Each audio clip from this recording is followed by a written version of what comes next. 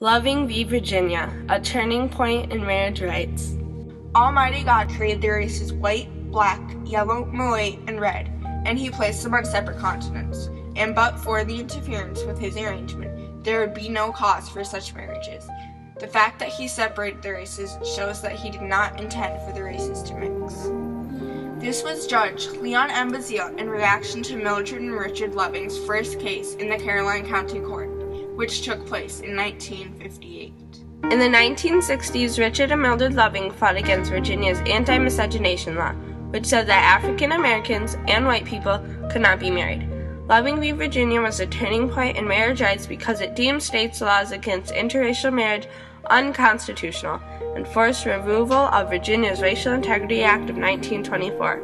Although in the United States it became illegal to have a law against interracial marriage, states kept their laws but were unable to enforce them. In 1865, slaves in the United States were freed by the 13th Amendment.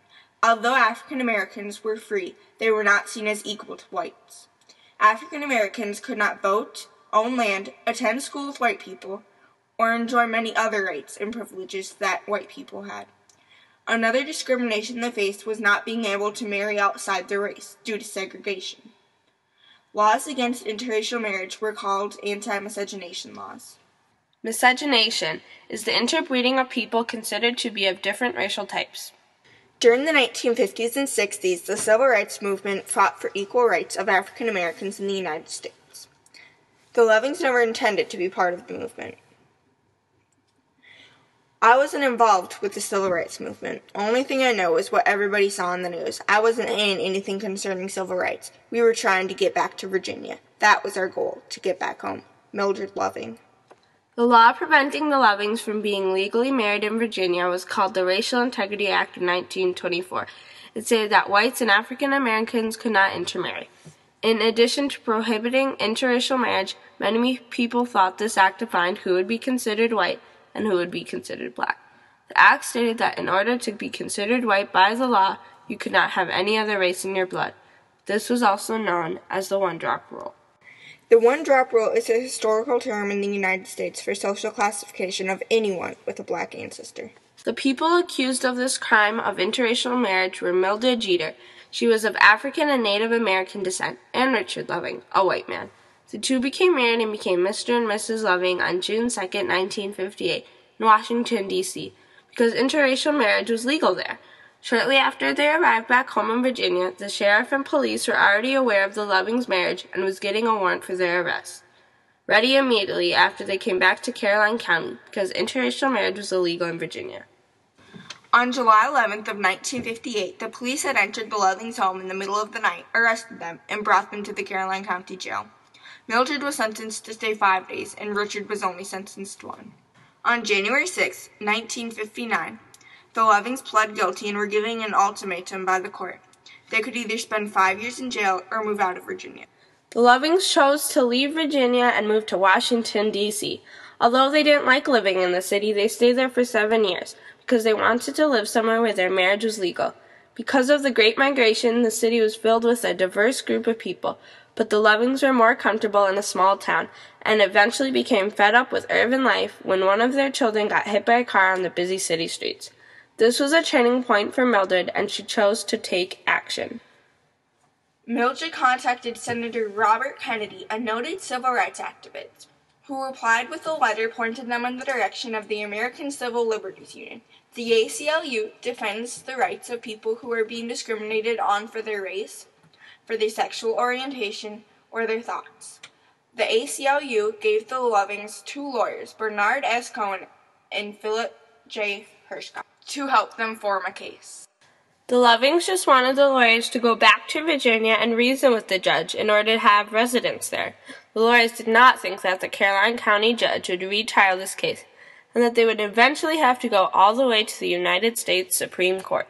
The American Civil Liberties Union filed a motion on behalf of the Lovings in the state trial court case to take back the charges and set aside the sentence on the grounds that violated statutes that were against the 14th Amendment. The 14th Amendment states that all people should receive equal protection of the law. They argued that Virginia's anti-miscegenation law was against the 14th Amendment, because the Lovings weren't receiving the protections that others were receiving.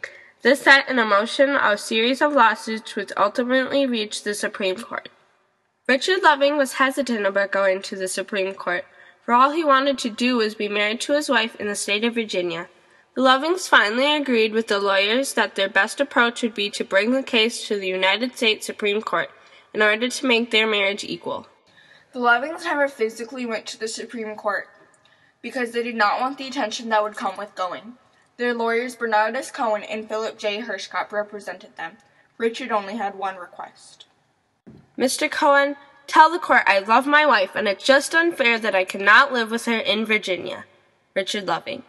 Virginia's Racial Integrity Act of 1924 violated the Equal Protection and Due Process Clauses of the 14th Amendment because it discriminated against people solely on the basis of racial classification. On 1967, in a unanimous ruling by the U.S. Supreme Court, Virginia's Racial Integrity Act of 1924 was deemed unconstitutional. This was a turning point because after their case, 41 states repealed their laws banning interracial marriage. The leading judge, Mr. Chief Justice Warren, said, "Marriage is one of the basic civil rights of a man, fundamental to our very existence and survival. To deny this fundamental freedom on so unsupportable a basis as the racial classifications embodied in these statutes, classifications so directly subversive of this principle of equality at the heart of the 14th Amendment, is surely to deprive all the state citizens of liberty without due process of law. The 14th Amendment requires that the freedom of a choice to marry not be restricted by invidious racial discrimination. Under our Constitution, the freedom to marry or not marry a person of another race resides with the individual and cannot be infringed by the state." The Lovings and their family moved back to Virginia and stayed there to raise their family. Although interracial couples were now allowed to be married and the Civil Rights Act was passed in 1964, they continued to receive discrimination from society. Some states kept their laws banning interracial marriage, but could not enforce them. The fight for interracial marriage highlighted the discrimination faced by certain kinds of marriage, specifically those that are participated in by oppressed people.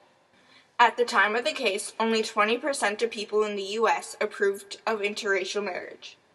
But after the case, there was a continuous increase in the support for interracial marriage. When the last anti-miscegenation law was removed in 2000, 65% of people approved of interracial marriage. By 2011, 86% of people showed approval. Today, people in the U.S. are fighting for same-sex marriage. Loving v. Virginia gives hope to those fighting for further marriage equality. At one point, interracial marriage was illegal, and now it is not. Right now, same-sex marriage is illegal. Equal rights advocates hope that same-sex marriage will follow in the footsteps of Loving v. Virginia. Before she died in 2008, Mildred Loving advocated for continued marriage equality and is proud that her case could serve as a precedent for in the future. When my late husband, Richard, and I got married in Washington, D.C. in 1958, it wasn't to make a political statement or start a fight. We were in love, and we wanted to be married. Not a day goes by that I don't think of Richard and our love and how much it meant to me to have that freedom to marry the person precious to me. Even if others thought he was the wrong kind of person for me to marry. I believe all Americans, no matter their race, no matter their sex, no matter their sexual orientation, should have that same freedom to marry. I am proud that Richard and my name are on a court case that can help reinforce the love, the commitment, the fairness in the family that so many people, black or white, young or old, gay or straight, seek in life. I support the freedom to marry for all. That's what loving and loving are all about. Mrs. Mildred Loving. In conclusion, the Loving story was a fight for marriage rights as well as civil rights. Although it was not the Lovings' intent to become a major turning point for civil rights movement, they helped change the anti-miscegenation laws and in turn allowed interracial marriage to exist in all 50 states. These changes in the laws helped to inspire others to believe in equality for all as the fight for the Civil Liberties Union continues today. Loving v. Virginia, a turning point in marriage rights.